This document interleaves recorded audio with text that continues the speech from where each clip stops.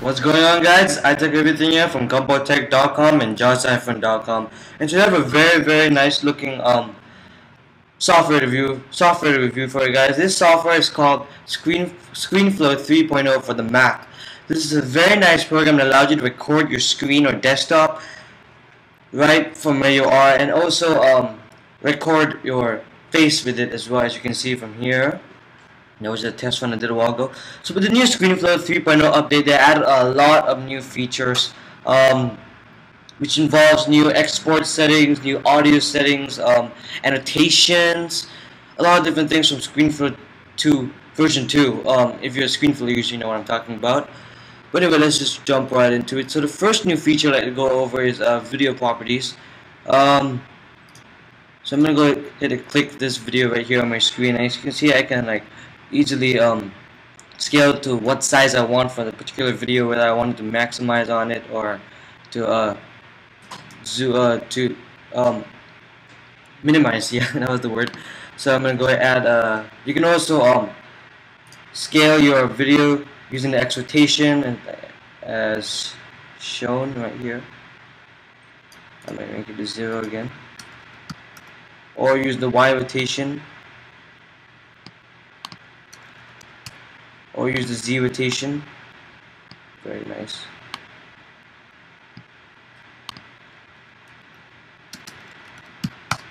Now I can also change the opacity levels, whether I want it to be lighter or darker.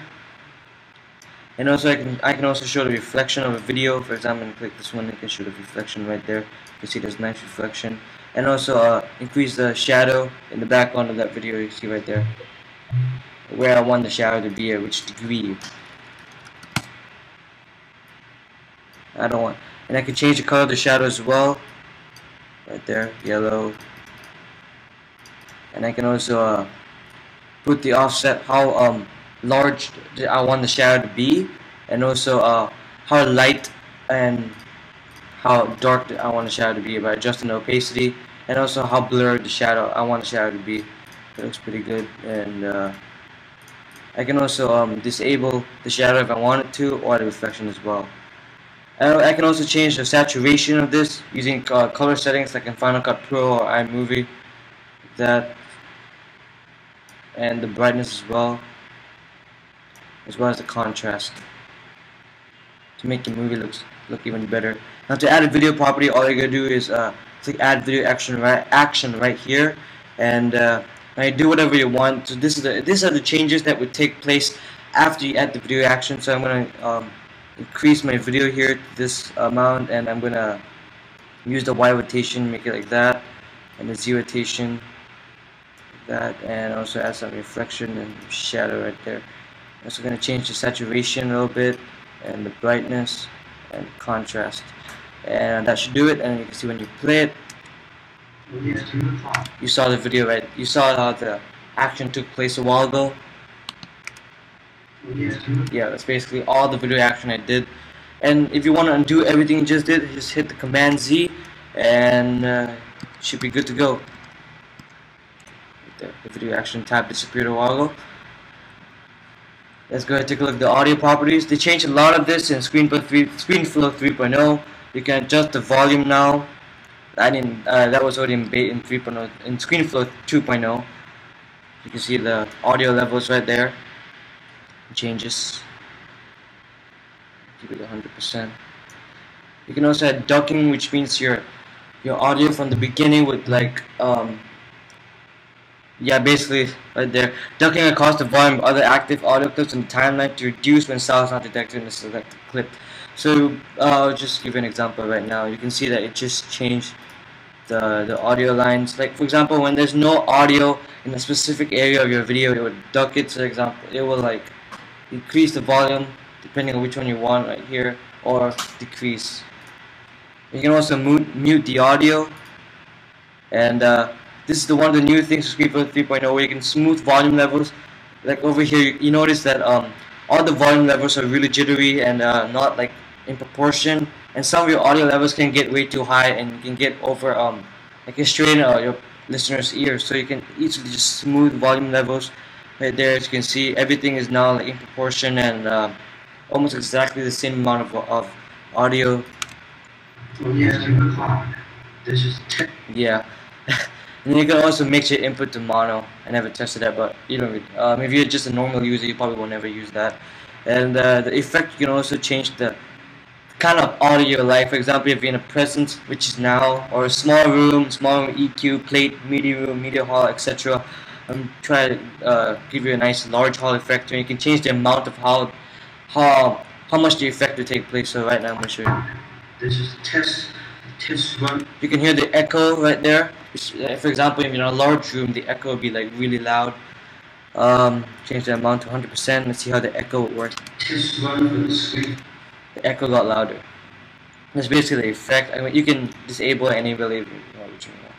The next up is next feature is remove background noise. For example, if you're using like your max audio mic is not that good. I mean, like, yeah, you can hear a lot of background and background noise, and with this filter you can easily remove them. Just a click, and you can change the amount of removal you want. You do notice that the audio background noise changed a lot compared to now. Test run for the ScreenFlow. And when I apply remove background noise, you can hear the good mass difference in this. Test run for the ScreenFlow software review. Sounds much better than before. So those of you that want to save money on getting an external mic if you make videos on YouTube, this is a very great program, a really good program that will allow you to customize your sounds, your audio quality. I actually prefer this program than Final Cut Pro X when it comes to audio quality and audio settings. The next up is screen recording properties, where you can add show your mouse pointer, which is basically a mouse right there. You can see that it disappears. See the mouse over here? Disappears, and I just enable it again. Pointer zoom is basically you increase how your mouse looks like. Very nice feature there. How small, how large you want your mouse to be. Click effect. Basically, whenever you click on your screen, it gives a nice little flash there to show your viewers that to focus on that particular object. I'm gonna click radar here for a sec. Right there, you see the red dot. I didn't really click that much in this video, but you get the picture. When I click invert, you can see that the mouse flash right there. Right there, you saw the white color. The mouse turned white over there. Yeah. Done. And choose the pointer size as well, whether I want it to be circle, square, or choose an image. I like default because I like Mac mouse. Then you can change the opacity levels, whether you want it transparent or not. Right there. And you can also add a sound when you click, and choose the volume 1 and choose your own sound as well. And you can also show your keys pressed. When you press your key on a keyboard, it will play like a little tiny annotation there, and show modifier keys and press. Oh, one more thing in the audio I just remembered. When you click the remove background noise, for example, when you're typing on your Mac, on ScreenFlow 2.0, you used to hear all those keyboard noises when you type on your Mac. Now when you click remove background noise, you wouldn't hear that keyboard noise anymore, so it makes your video more elegant and nice to hear. Next up is callout properties. Not sure whether this will work or not. Yeah, okay, there. The callout basically allows you to blur everything you have and focus what you want to show your audience with your mouse. So as you can see from the video right now, everything turns black, and what you're trying to focus on your mouse right there. And you can change the settings here, foreground window, which means that everything is just black with no mouse cursor. Freehand, which means you can draw your own callout. For example, I'm going to draw right here. As you can see, only that part is turned white. You can change whether you want it square or circle or the size of your brush. For mouse cursor, and you can change the opacity levels of dark side. You can see right there. And I can also add blur, whether you blur the background right there. And I can also change the zoom up, whether I want the part that I'm focusing to be zoomed. And I can also change the border of the mouse cursor, which is very nice indeed.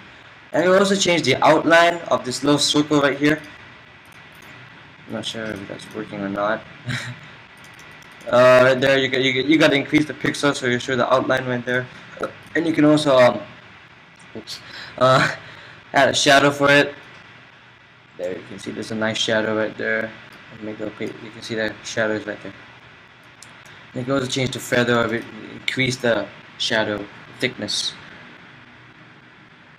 And if you want to take out the callout, just easily press Command Z, and everything should go back to normal after a while.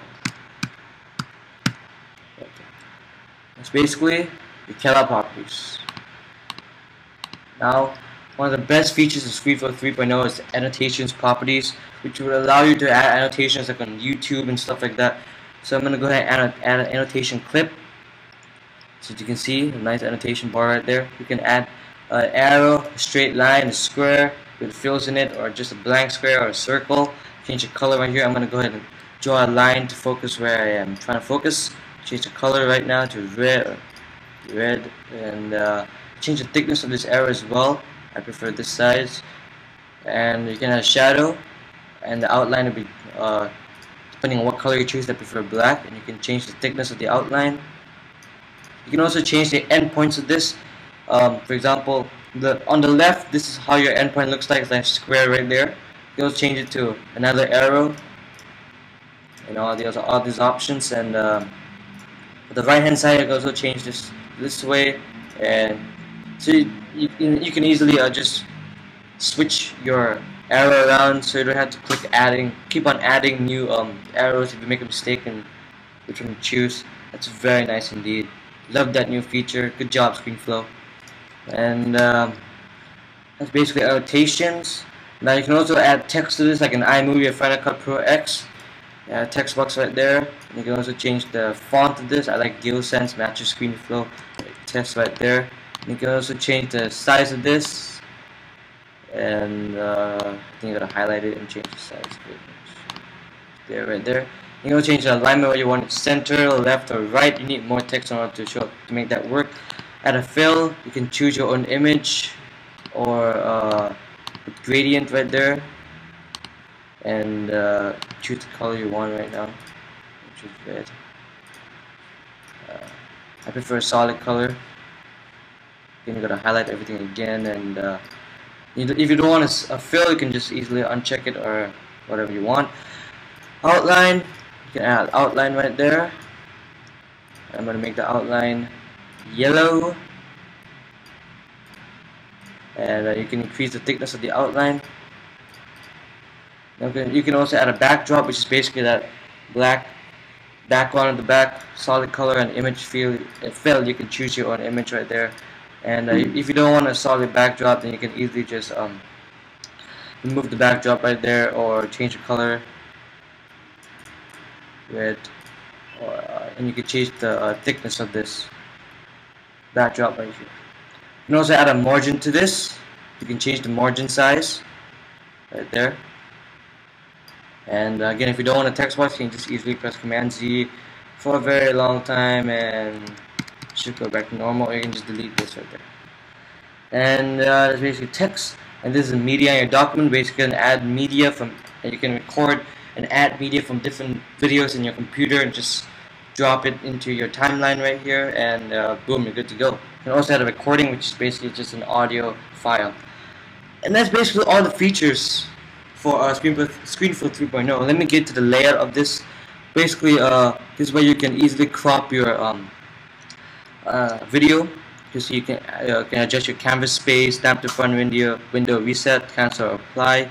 And this is where you the basic functionalities, previous, play, or forward, and that's where your audio levels come in. You see in the right hand bar right there. Yep. And look at the bottom, there's all your videos, and you can adjust the size of your video so you can increase or decrease depending on what you want. And also this natively works on Lion as well, so you can see that's the full screen button right here. I'm gonna go to full screen. It works perfectly fine. I love it. And also they added the new resume feature in the OS X Lion. For example, if your power shuts down on your iMac or any other Mac you have, you can easily resume where you left off in your previous project. Even if you didn't save it, it automatically saves everything for you. Yeah. And that's basically the layout of this. Let's get to the export settings and the publish settings right now. So when you go hit file, one of the new features now you can publish to Vimeo now, directly to Vimeo. Last time you could upload it to YouTube or Flash, and now you can publish it to Vimeo. Edit, nothing else, just basic functions. And that is basically it. Now I'm gonna go ahead and look at the export settings for this. So I'm gonna go change it to test.mov, and you can customize your preset. I'm gonna customize this video right here. I like H.264 because that's the basic sorry about that. That is the basic compression type for your YouTube videos, or web videos. I like to keep the frame rate at current and keyframes automatic. These are very basic settings for your export settings. Data rate, and you can change your quality to least or best. Very nice there. You can change including the best quality or faster encode. And also for the sound, you can change different kind of sound settings. AAC, which is basically the YouTube thing format, and you can change your KHZ, show advanced settings right here, best settings, or average bitrate, target bitrate, and I can preview the sound as well. And prepare for internet streaming, fast start. Very nice right there. You can also add, export your video into the, and you crop it down to the iPad format, so you can view a video on the iPad, iPhone, Apple TV, or the iPod. That's very nice indeed. You can also manage your presets right here. You can also add a custom preset, or just copy whichever preset you want and set it as your default. Your dimensions, go change your dimensions of the video, scale it by whatever size you want, and scale the custom size by pixels, letterbox content, and use motion blur, which is very nice indeed. So guys, this is basically my full review and full demo of ScreenFlow 3.0. I covered everything there is to know about ScreenFlow 3.0, and you can see the yeah, I was about to say you can see the quality in this video right here. I'm gonna show you at the end of the video how the video looks. It's very nice indeed. Quality on ScreenFlow is just perfect. I love it. Gorgeous program. So the price is $99 for the program itself, and $29 if you're upgrading from ScreenFlow 2.0 to ScreenFlow 3.0. It's actually a pretty high price, but I am actually comfortable with the price right now because it's perfect for what it does, and you can check the video quality right now. It's very nice. And I will see you guys in the next one.